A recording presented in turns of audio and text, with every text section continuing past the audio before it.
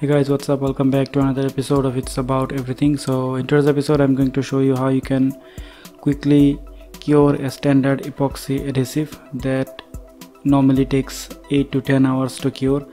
So here I have Araldite, which is manufactured in India, and it's a two-part epoxy adhesive, and this pack is really old. You can see on the date section, manufacture date July 2012, which is manufactured about 7 years ago. So here you can see all the informations written, and one of the important information written here is clamp the joint overnight as Araldite sets, which means that it cures overnight or 8 to 10 hours. So we are going to show you a technique where you can cure it in less than half an hour, in 15 to 20 minutes. Okay, so here are the tubes. So this pack was never used because I was using the fast curing epoxy from another brand, but sometimes I do use this one as well. So here I'm going to make two samples, and I will take equal amount of each tube in each of these piece of papers, and then I'm going to mix it. I'm going to keep one sample for drying in or for curing in room temperature, and I'm going to use my SMD rework station heat gun on the other one. So here you can see I'm taking equal amount of resin and hardener. So the blue one is the resin and the white tube is the hardener. So here I wrote sample 1 and sample 2.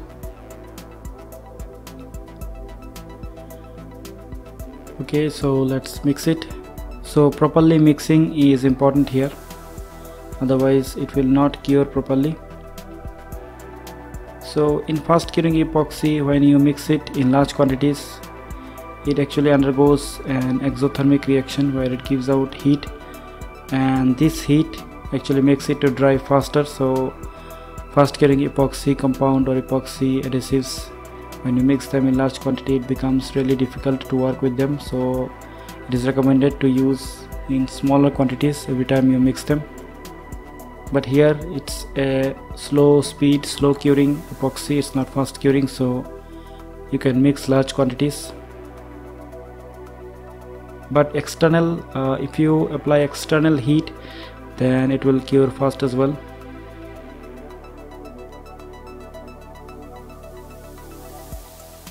Okay, so it's properly mixed. So before applying the heat, I'm going to use my Apple Watch to track the time. So actually it's not an Apple Watch, it's an Apple clock, you can say, or iClock.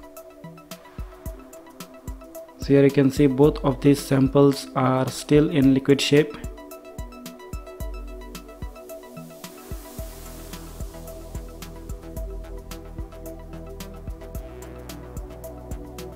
And it's only been 30 seconds since I have mixed it. So here is the Apple Watch, Apple clock I was talking about. You can see right now, this is the Apple clock. Yes, I know you might be thinking something else, but this Apple clock is much expensive than the real Apple thing, because Steve Jobs didn't had a bite on this Apple. Okay, so let's get back to the topic.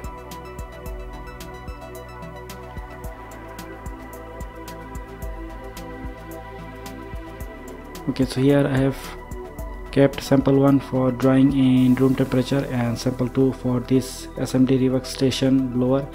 So I'm going to use the lowest setting in this blower, where I can keep my hand close to it. So about 1 inch away from the blowgun, I can feel about same temperature as a cup of tea after about 10 minutes of making. So right next to the tip, the temperature is close to about 50 or maybe 60 degrees, but 1 inch away I can feel just as warm as a cup of tea. So you can track the time on the Apple clock.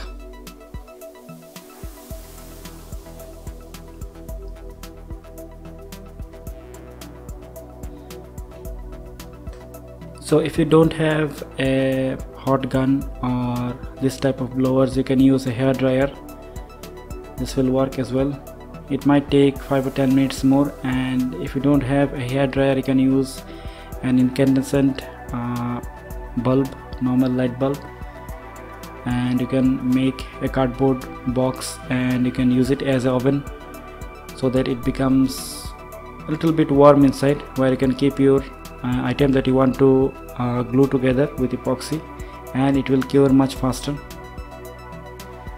So here I have increased the layback time.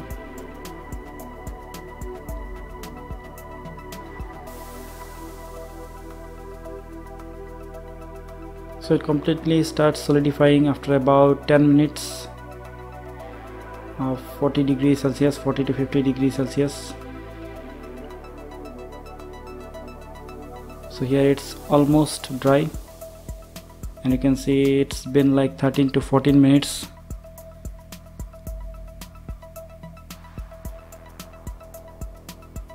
So I constantly checked the temperature in my hand, and it was close to 40 to 50 degrees Celsius, no more than that. So here you can see it's completely dry and solid as it's supposed to be after about 10 hours. So here it completely solidified. Okay, so let's have a look at the sample one, which we kept for drying in room temperature. So here you can see it's still liquid, almost viscous liquid. It's not solid yet. It will start become a little bit tacky or a little bit of sticky type of epoxy compound formation after about 3 or 4 hours, and it will take 8 to 10 hours in fully curing, becoming fully solid. So this is the piece. You can see it's completely solid. I used my screwdriver, and I also used to pick with my nail, and it's really solid. So it took about 14 minutes to completely cure it at about 40 degrees Celsius. So if you make an oven with cardboard or any type of closed compartment where you can use an incandescent bulb to produce the heat closer to about 50-60 degrees Celsius.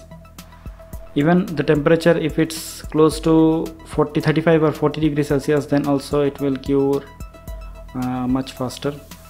It will take about 2 hours.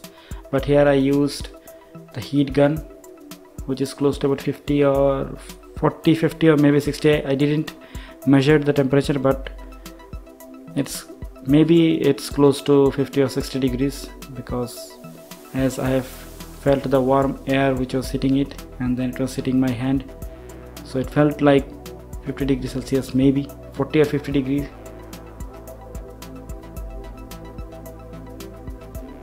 So this is how you can fully cure any type of epoxy compound or epoxy adhesive that is not fast curing. So I'm going to write on the side fast curing with heat.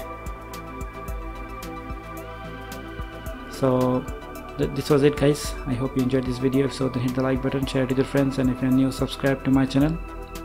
I'll see you soon. Have a nice day. Take care. Bye bye.